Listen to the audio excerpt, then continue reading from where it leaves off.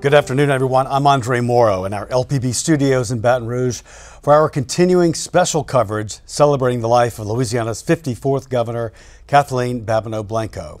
Our coverage began this morning with the interfaith services for Governor Blanco, and now the procession moves on to the 34-story state capitol in Baton Rouge, where Governor Blanco will lie in state for public visitation until 6 o'clock this evening.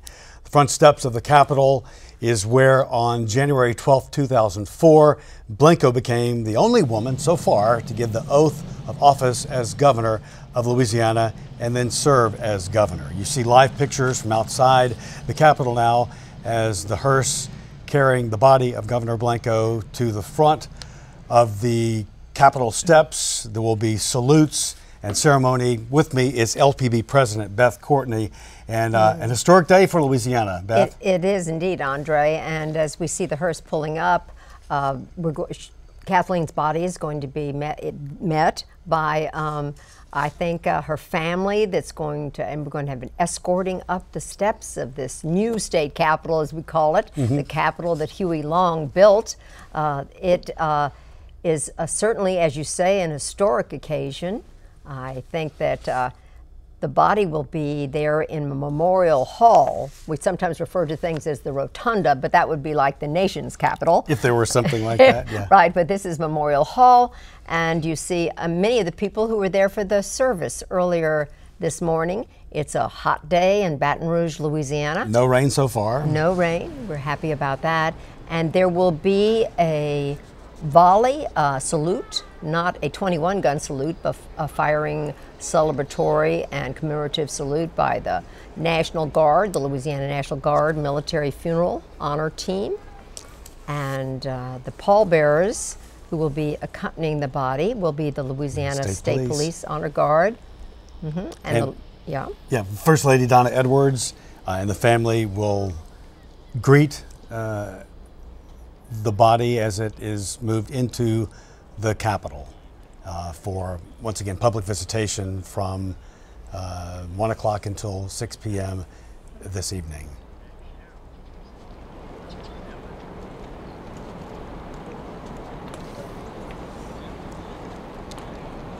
There has been so much celebration here. I remember covering the inauguration of Kathleen Blanco when she became the first woman governor of the state of Louisiana. And it was a day of great celebration. There were children everywhere because she had a children's event going on at the same time, and there were people covering all of the grounds of the Capitol. You know, this building has had such interesting things occur. Of course, we've had in this building the assassination of Governor Huey Long, who he built the building, but he did not preside there as governor. No, correct. He was at the old state built capitol. In record time, right? According to today's standards. And you see the Louisiana National Guard in lockstep, holding the casket draped in the American flag, which will carry the body of Governor Blanco up the steps of the Louisiana State Capitol.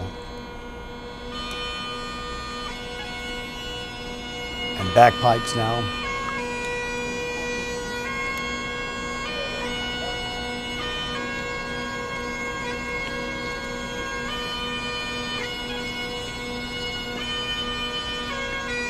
So many people have been involved with the planning of all of these days' activities, the 3 days celebrating the life of Governor Kathleen Blanco.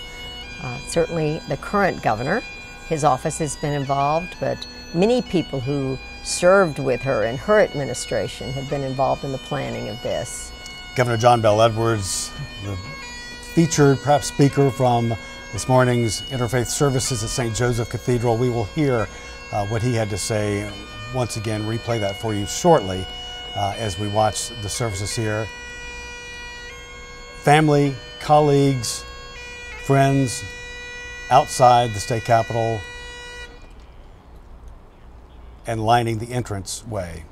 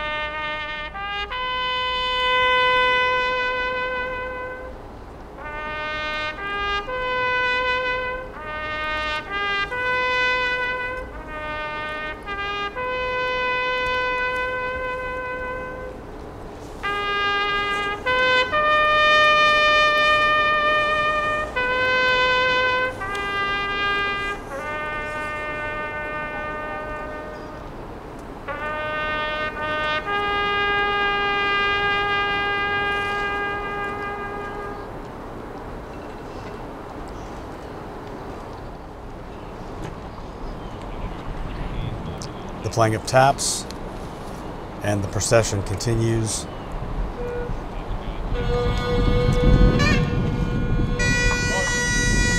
See people wiping their foreheads. It's hot outside, of course, and also wiping tears from their faces.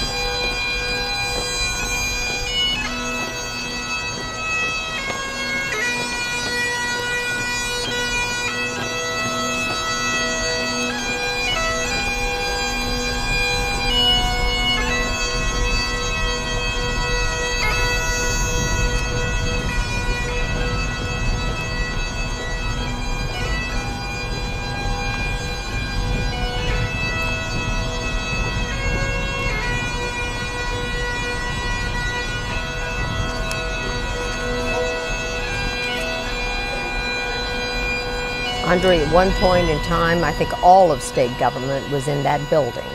Now it's certainly overseen by the Louisiana legislature, and the president of the Senate and the Speaker of the House had to agree to have Governor Blanco's body there in repose in front of the Senate doors where it will be, and they readily accepted that responsibility and are participating in this ceremony.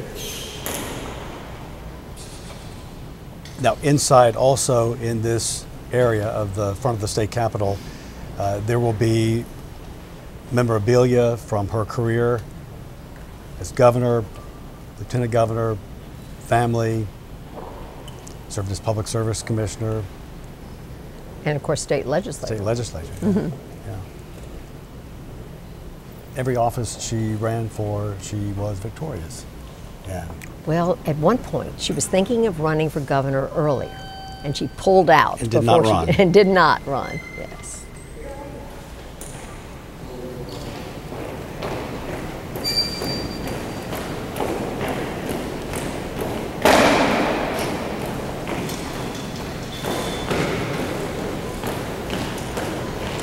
And we're looking down from the second floor. Balcony sort of overlooking this memorial hall.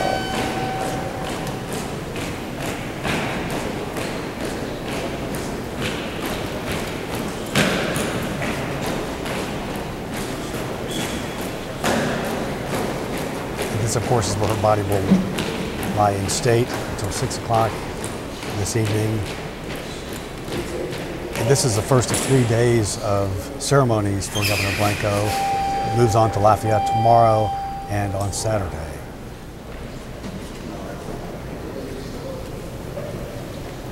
And burial is in Lafayette Saturday afternoon. That's private family burial. Excuse me.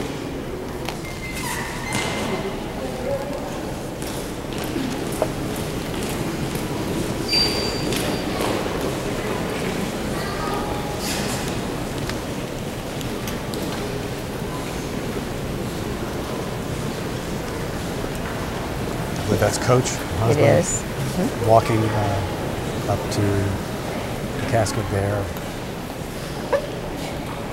55 years of marriage. Yes, they were very close. I mean, inseparable, close. right? Inseparable. He was her biggest cheerleader. Yeah, he was. He was.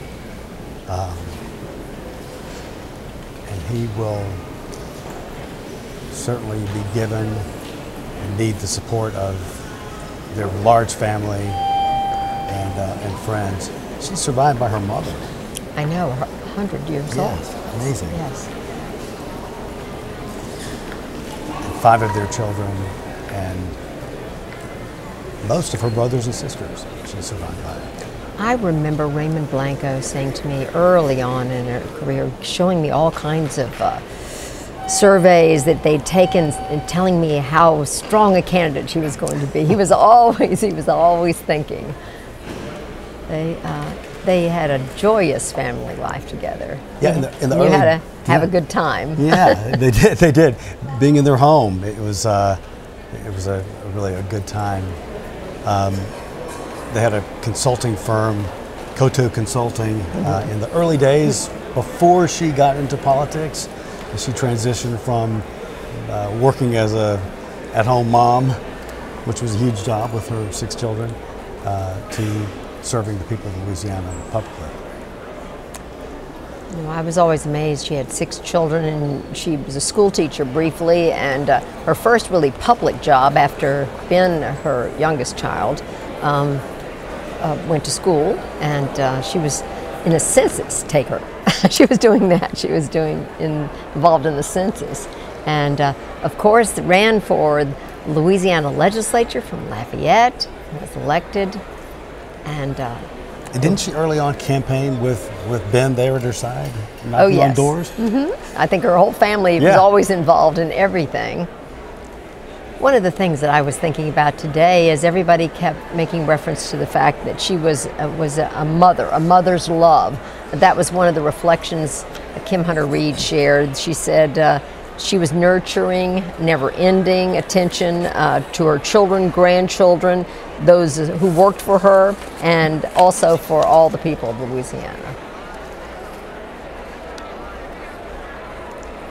Of course, you see an array of flowers there at the state capitol. The family is asking, though, moving forward in lieu of flowers, for donations to be given to the Kathleen Blanco Policy Center, which is the final space is to be soon built at UL Lafayette, but her papers are there, and that place is operational now and just really up and running. It will be her legacy. It will be where people go to know her and know how she governed. Andre, one of the things that I think that LPB has tried to do ever since we've signed on in 1975 is to make sure that we have a record of all of the inaugurations, the debates, the historic events, and they are available up online. And we shared a lot of this video with the people preparing for it today, and also will be shared at that center as well. Teachers can use some of this material to see, in this new age of technology, you can see the speeches given by our leaders, our state leaders. Yeah, I guess classrooms in Louisiana right now could be watching this history unfold right before their eyes with our live broadcast. One of the things I remember about Governor Blanco was that when we were preparing a Louisiana history series and a book that goes along with it, she was so supportive. Having been a teacher herself, as is Donna Edwards, our current First Lady, she knew how important it was to have materials like this, and there's Donna Edwards with Governor Edwards. So Kathleen said, let me make sure that this book will be the official gift for the state of Louisiana when we were celebrating the bicentennial of the Louisiana Purchase, and that was in 2003. Yeah, absolutely. Now the Governor Blanco's family will be here receiving guests for a small part of the early afternoon.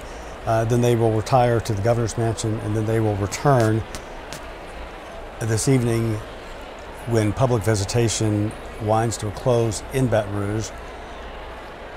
As we see Coach and one of her daughters looking down upon the body of Governor Blanco. They will return from the Governor's Mansion, though, and receive the flag, which earlier at St. Joseph Cathedral, a state flag draped her coffin. Now the U.S. flag. The family will receive that flag, and then at that point, the proceedings will move on to Lafayette.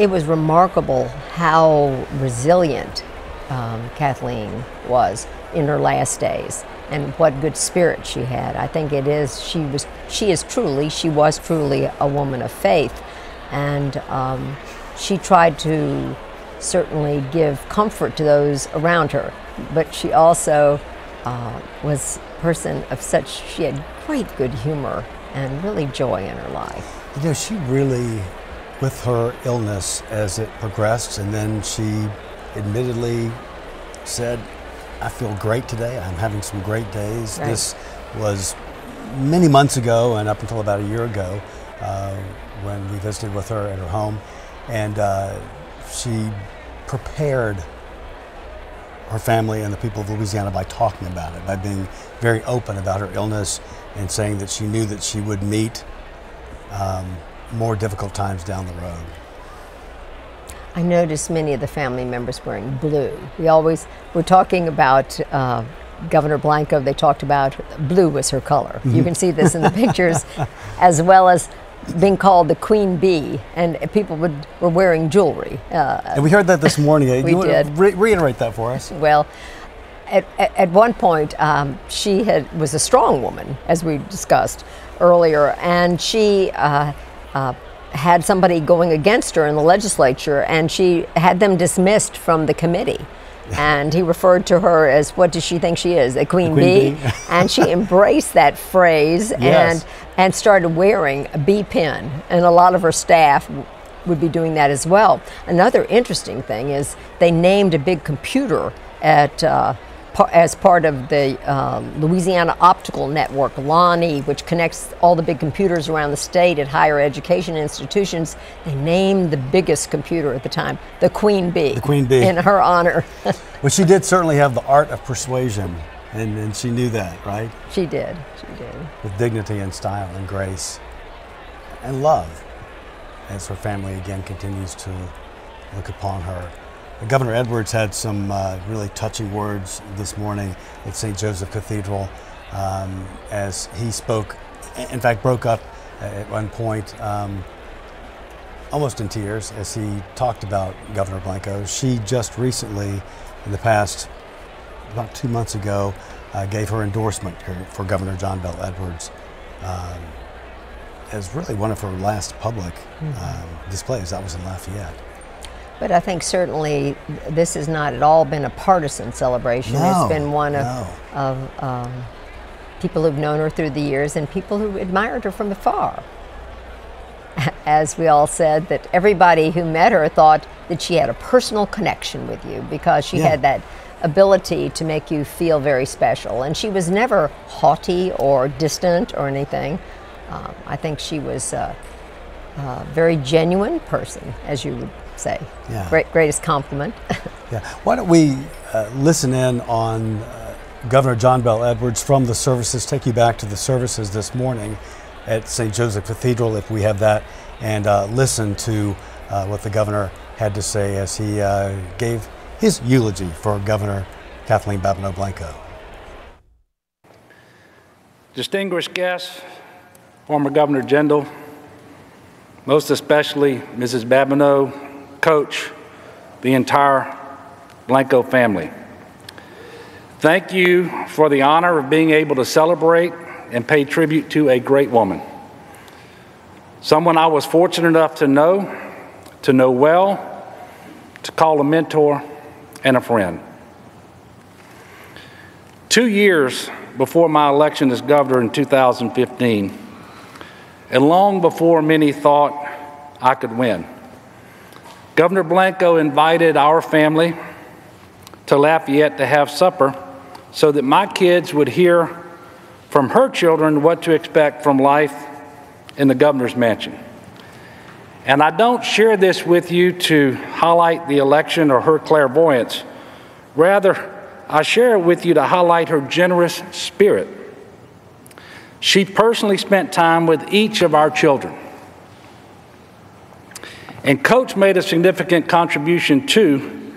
He turned me on to a really good old-fashioned that night. That night, she also spoke to me about the need to focus on the least fortunate and the most vulnerable in Louisiana. And we had the gospel reading from Matthew 25 just a moment ago. She didn't cite that passage, but I knew from the end of that conversation that that passage had greatly influenced her, because she spoke about those people. She spoke about the least among us. Lord, when did I see you hungry, thirsty, a stranger, naked, sick, or in prison? And this deep and abiding love that she had for all of the people made her a special leader, authentic, consistent, and sincere. We all know that Kathleen Blanco was the first woman to hold the office of governor of Louisiana, and she certainly will not be the last. Kathleen's faith, life experiences, and genuine concern for others allowed her to connect on a deeply personal level with nearly every person she met. And I suspect that every person here believes that Kathleen knew them and loved them individually. And you are all right, she did. She was a true Cajun, born in Iberia Parish. She was a mother who knew the great joy of raising 6 children. But at the same time, she was also a mother who knew the unimaginable heartbreak of losing a child. A devout Catholic, she leaned on her faith for guidance and for comfort. Like all of us, I suspect, she was the sum of her cumulative experiences, but she was also much more. She was a stay-at-home mom, a teacher, a public service commissioner, a lieutenant governor, and yes, she was the 54th governor of the great state of Louisiana. And she was a good and decent person who understood people because she understood life, its beauty and its hardships. And as we all know, she led Louisiana through some of its darkest days. And as a believer in divine providence, she would tell you that she knew she was put in that position for a reason. And I believe that. I also believe that she was meant to be governor of this great state for many other reasons. There was one group who needed her passionate and compassionate leadership more than any other: Louisiana's children. Some might say that being a teacher or being a mother is what sparked her love of children. Certainly that is the case. But I know that her devotion to the well-being of the children of Louisiana ran much deeper. She saw every child as a child of God, as a brother or sister in Christ. And accordingly, she felt the responsibility to care for them, each of them as if they were her own. And I think it's fitting that just before I got up to speak, the children's choir performed "This Little Light of Mine," because that is what she wanted for every child, for their light to shine into a brighter future, a future where the quality of their education did not depend upon the zip code that they lived in, a future where no parent needed to wonder how to pay for their child's doctor's visit, a future where a child, even from the most modest of means and the most challenging of circumstances, can grow up in a world filled with opportunity, including the opportunity to be governor. On July 2nd, Don and I attended a ceremony in Lafayette to name a section of U.S. Highway 90 the Governor Kathleen Blanco Highway. It was certainly a fitting tribute, and it was a festive occasion. And she and Coach were so excited about that event. And a couple of weeks ago, I returned to Lafayette to see her at St. Joseph Hospice, and things were much different. But as soon as I approached her, she opened her eyes, looked right at me, and asked me if I had another highway to name for her.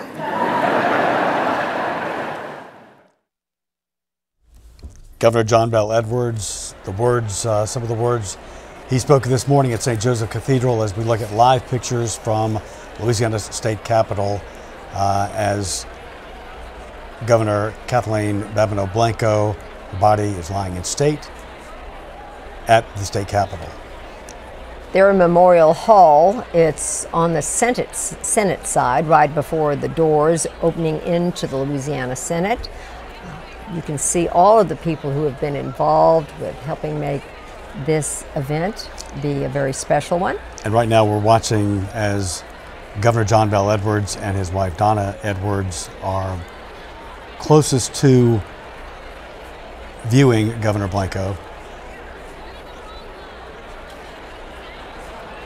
They're at the left of your screen.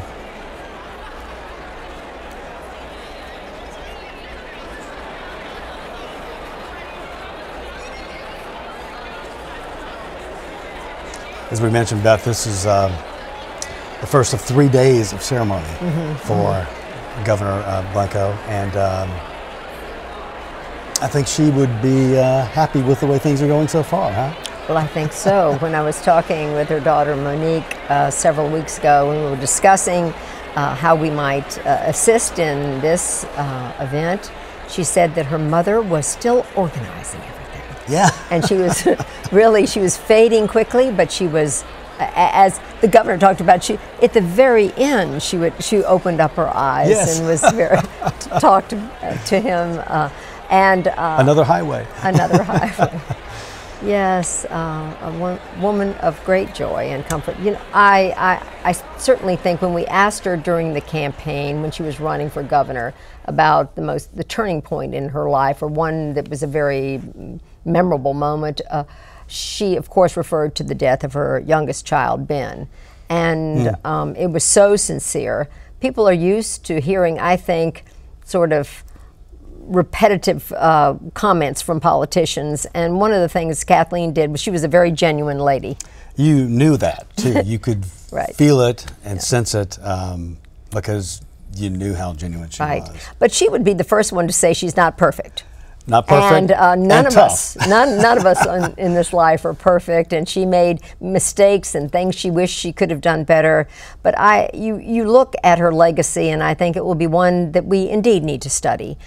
She was faced with two horrific hurricanes, Katrina and Rita, and she did not want those to be the defining moment in her life.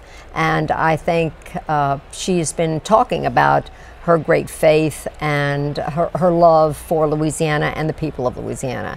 And I know that she wishes that would be her legacy. And I think that, especially from the words we heard this morning and that we've heard since her death, and in this final year of her life, as a matter of fact, that it's the people of Louisiana that she has always put first, and if there was a portion of those that came first, it would be the children. Yes, indeed. And so there will be viewing at the state capitol today until 6 o'clock this evening. Until 6. And then it moves from Baton Rouge to Lafayette tomorrow. On Friday at Cathedral Hall at St. John the Evangelist Cathedral, public visitation from noon until 8 p.m. And then on Saturday, once again, the public visitation continues from 8 until 10:30 a.m. there at Cathedral Hall at St. John the Evangelist.